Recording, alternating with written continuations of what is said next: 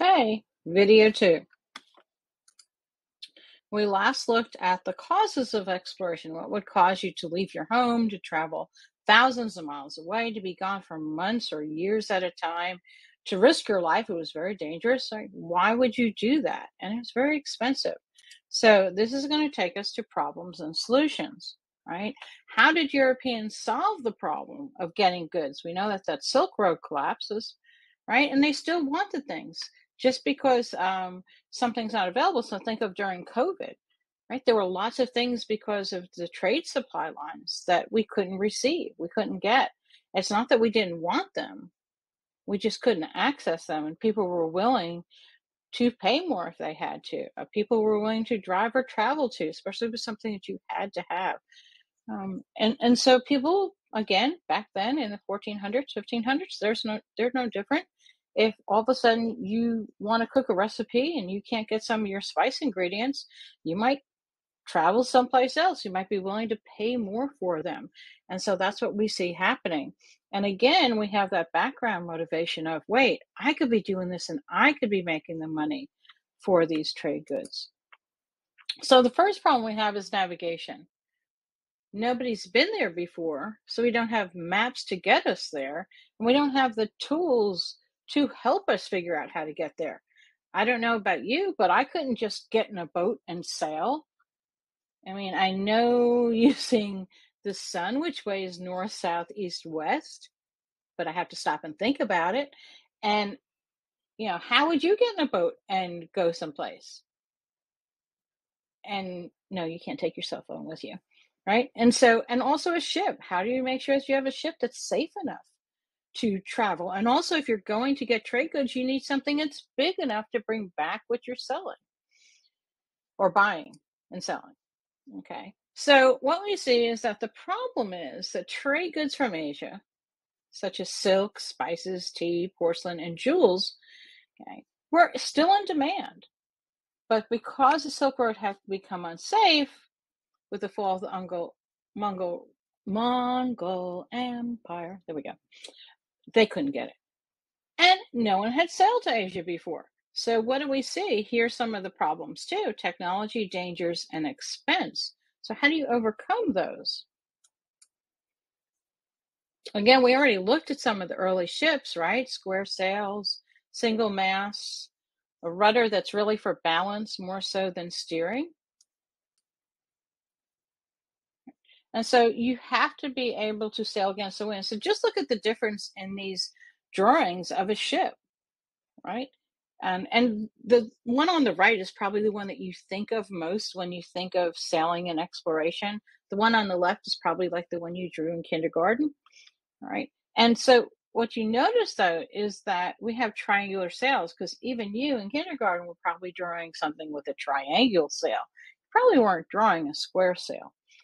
Right. And then it has many mass. And it's basically like making more horsepower. It's like we're going from a 5 horsepower one sail to something with 100 horsepower, right? Something that's huge. And then we have different mass. And then also the triangular sails, and I can't explain it very, very well, but it allows the ship to zigzag. And by zigzagging, you can actually sail against a wind. You can actually use the wind in different ways to help push you forward. So the first ships that are capable of doing a sea voyage were invented by the Portuguese. And yes, this is a real invention. Okay. They were called caravels and carracks, or carracks.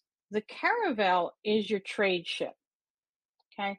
The carrack is probably how you say it, is allowed for defense. So the carrack is what you think of when you think of that pirate ship with the cannons on it and big thick walls on it. Okay. And also the carrack is going to be able to store the ship. So it's those big pirate ships that you're thinking of. The caravel is going to be a little bit smaller. They're actually not that big. I saw a replica of Columbus's ship in Spain, and maybe it's the size of a tractor trailer, like the length of a tractor trailer. Not what we think of, like, cruise ships today are huge, huge, huge compared to that. But if you notice, you have again many masts and the sails, deep cargo. Now, these ships didn't have beds and such for the sailors. They usually slept on deck. Usually, you didn't want to go below deck because there were rats and seawater, and it was not a very nice area. All right. So we solved the problem of ships. The Portuguese, thank you, right? Create these cracks and caravels. But what about navigation? How do you get where you're going? All right. So navigate, the word nava refers to ships, like your navy, right? And to gate is to go. So it's navigating is deciding where your navy's going to go. Right. And so you have to know latitude and longitude. And the way to remember these two is latitude, it's like the rungs of a ladder. Okay. It goes up or down. Right. And then longitude are those long lines. They go north and south. And if you know your latitude and your longitude, you know where you are. So latitude, rungs of a ladder, we can measure the distance of stars, because stars are fixed in the sky, against the horizon. And if you notice the distance, then you can measure your latitude, where you are north or south. Longitude, you have to actually know where you are compared to where you started. So you have to know how long it took you to get where you are, and then so you have to know the distance you traveled and you have to know the time that you've traveled. So, of course, stars were the early navigation. You have the sun, right? The brightest star you can see during the day, and the North Star. And so this is going to help you find east and west. Astrolabe. So, astro meaning star, labe meaning to measure. And the astrolabe was an instrument that the Greeks and Muslim sailors, mainly from the Middle East, and they're determining the location and measuring the altitude. So what you do is you would measure where the sun is or the North Star, and from the horizon, if you could see the horizon on a moonlit night, and then you would have a chart. And so you couldn't just use an astrolabe by itself. It came with basically like, here's your box set, right? And you would have charts, and you would have the day that you were on. So you had to know what day you were on. And then if you knew the day, you could figure out by the height of the sun or the North Star where you were. And that could tell you where you were north or south of the equator. If you ever go to a Renaissance fair, sometimes you'll see these. All right. Early navigation also used a compass. But the compass only tells you the direction you're going in. It doesn't tell you where you are. So if you want to say that I need to go in a northerly direction, the compass is great.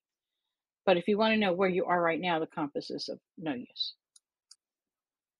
Here's a sketch of a sailor, probably the navigator or the captain, sitting out on deck. And notice he has a big compass out on deck, right? He's using it to make sure that they are trying to follow the right pathway. All right, so this is a world map from 1459.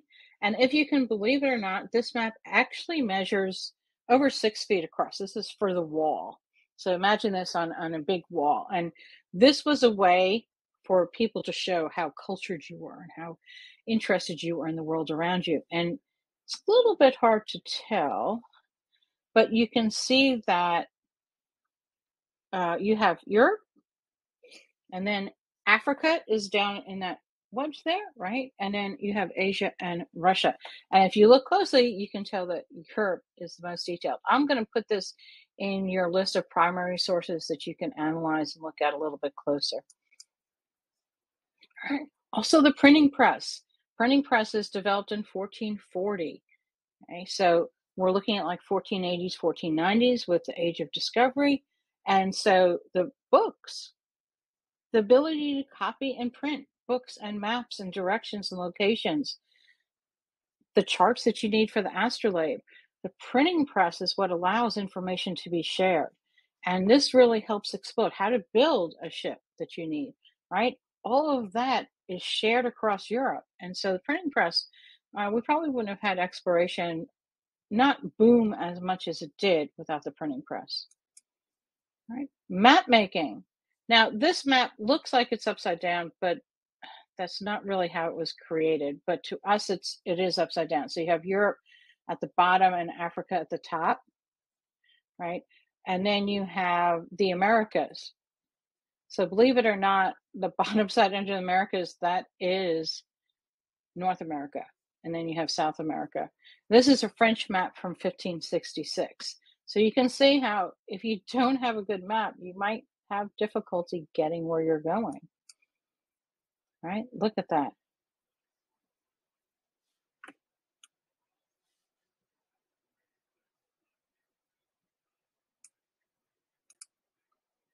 And here's with me flipping it so you can see it a little bit better.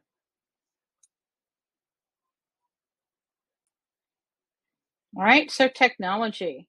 They had the solution to create ocean-worthy ships, triangular sails, moving the rudder so it was used for steering, many masts, astrolabes, compasses, and maps for navigation. Let's talk about the dangers. All right, so we have what we need to go sailing. What dangers are you going to have? Oh no, I don't have that finished here. I will post that in the next video. All right, I'm going to end this video here and I will catch up the rest of this.